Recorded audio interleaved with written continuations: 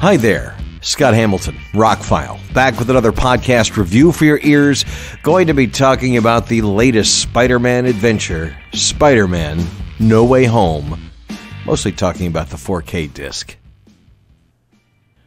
Once in a blue moon, an actor gets the perfect role, and Tom Holland was perfect for Spider-Man, and I hope he doesn't outgrow it anytime soon. He's really great.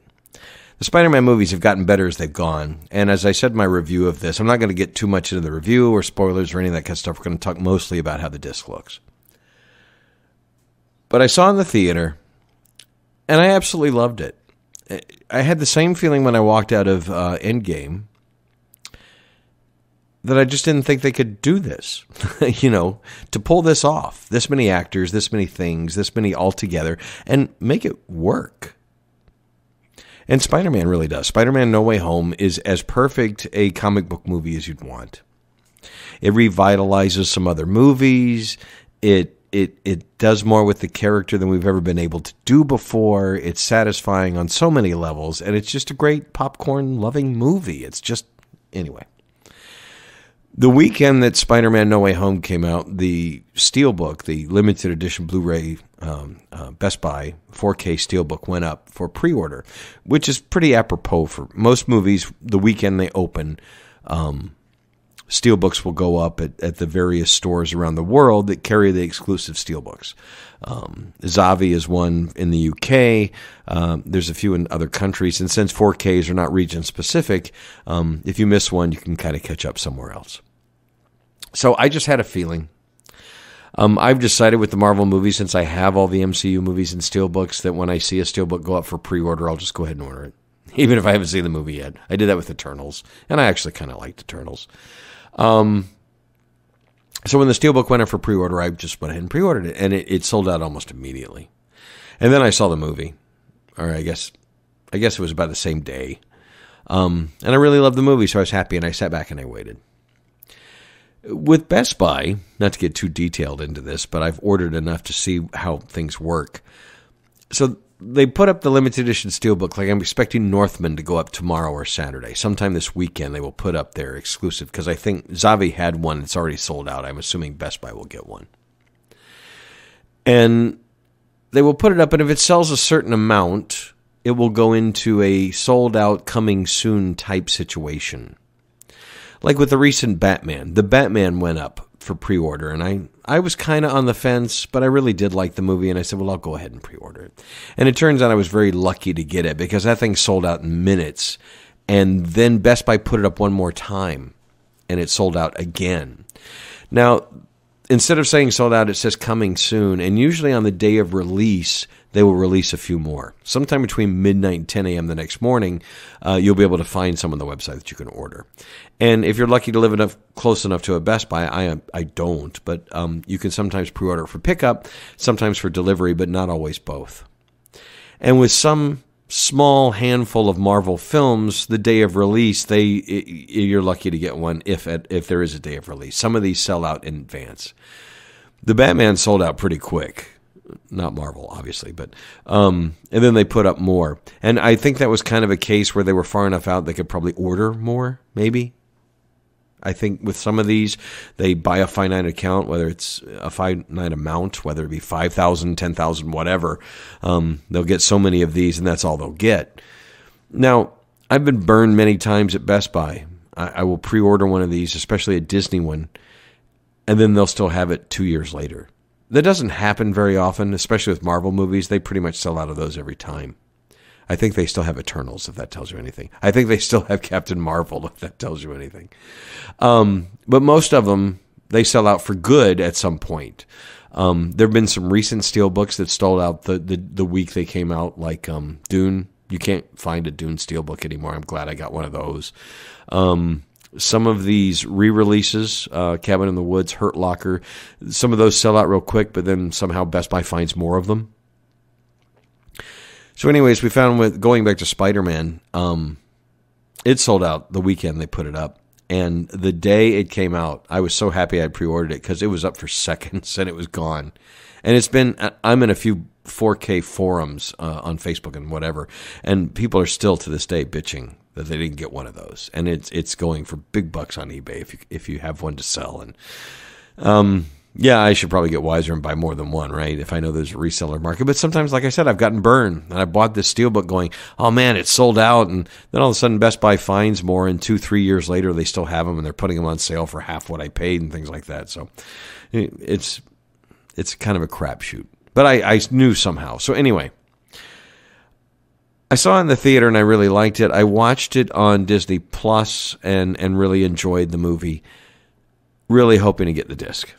You know, let me really see what it looks like. Because, as we've discussed in my reviews before, discs are better than streaming every single time. It just pushes more bits. There's more bits coming at you. More information means better picture. Better dynamics, better color, better sound. The sound is so much better on disc than it is on the streams. Yes, some things say they're in Dolby Atmos and Dolby Vision and all that, but they're compressed on the streams. They're not on a disc. So I read some of the reviews for Spider-Man, and I heard that it was a 2K DI, which means it's digital intermediate. When it was finished, when they finished all the special effects and put the whole movie together and edited it and were ready for release, it was a 2K, and then they blew it up to 4K for the disc and for some theatrical releases and things like that. I find it hard to believe that this was a 2K DI. Maybe it was, but this is one of the best looking MCU movies, Sony movies, Spider-Man movies, whatever. There's an incredible amount of detail, an incredible amount of color. The Atmos mix is just about perfect. It's incredible. I use incredible a lot, but this is one of the best discs of the year, folks, right up there with Dune and a few others. It really, all around, the way to watch the movie. Now, Disney Plus has been showing some of these movies with what they call IMAX enhanced. They're not really IMAX enhanced. They're opened up. They're full screen or whatever.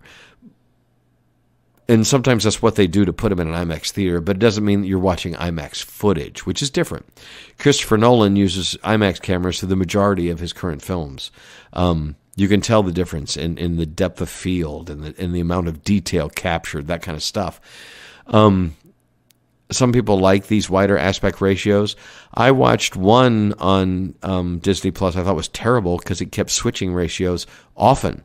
I have several 4K Blu-rays and Blu-rays that switch aspect ratios. I'm used to that. But I'm talking like click, click, click, click, click, click, switch, switch, switch, switch, that quick. And I have no idea why it would have been doing that, because they shouldn't have been that way. Usually, IMAX enhanced scenes last for an entire scene, entire segment of scenes, an entire montage, whatever, and then it goes to whatever else. So I can't remember. It was one of the MCU movies that I just wanted to see what it looked like that way. I think it was Shang-Chi. No, it was Eternals. Yeah, because Eternals it's darker, but it looks much better on the disc. Anyway. Spider-Man No Way Home is about as perfect a comic book movie as you're going to get, and it's about as perfect a 4K disc. I'm sure the Blu-ray looks great. I haven't bothered to pop it in. This is an incredible-looking transfer, an incredible-sounding soundtrack. It's one of the best. I'd be happy with the regular 4K. I'm glad I grabbed the Steelbook. It's got a beautiful design. Spider-Man with the various bad guys on the front. Doctor Strange floating in the same vortex with a bunch of bad guys on the back. They really did a good job with the Steelbook, as most of the ones. I need to do a whole different podcast about the Lionsgate Steelbooks. I just got the new Cabin in the Woods Steelbook, and it's another great one from Lionsgate. They put covers on them and use the covers to complete the artwork in ways that are interesting and germane to the movies and that kind of thing. Spider-Man, Sony, Best Buy did not come with a cover in any way, shape, or form, but it is a great Steelbook design, and if you were lucky enough to get one, congratulations. If you haven't got one, I'm sorry, it's going to be really expensive to get one these days. My recommendations going forward with MCU and other titles, if you want to do the collectible version, whether it be the Target booklet one or the Steelbook or whatever, pre-order it when it goes up. I'm looking for Northman this weekend because I saw that the Zavi one last weekend sold out immediately. So I imagine that the Northman will sell out if they put up a Steelbook for it here in the United States. I'll be looking for that this weekend. Anyway, Spider-Man No Way Home, if you haven't seen it yet, please watch it.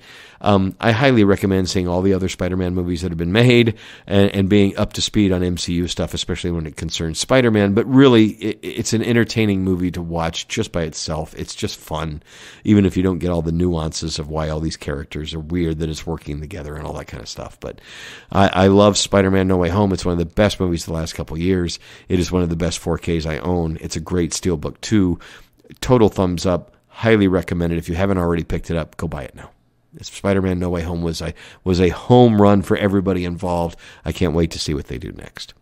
I'm Scott Hamilton. I'm ROCKFILE. Many other podcasts coming. Thank you for staying up late with me. Yes, I recorded this one way late the night before it post. I don't usually do that. I'm usually way caught up, but it was a very long day today, and if I sound a little tired, it's pretty late at night, and I'm going to go to bed after this. But anyway, thanks for listening. Check out my other links, and have a spectacular day.